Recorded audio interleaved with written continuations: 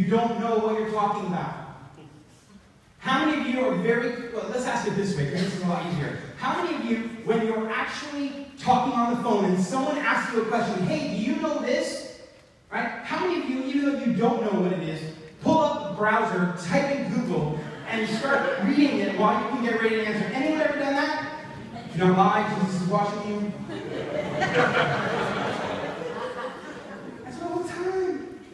And it's a horrible thing to do, right?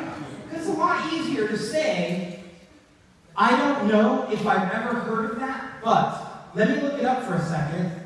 Oh, I don't know this one, but I know one just like it that does something similar. This is what I can tell you from my experience with this other one. You can be just as credible at it.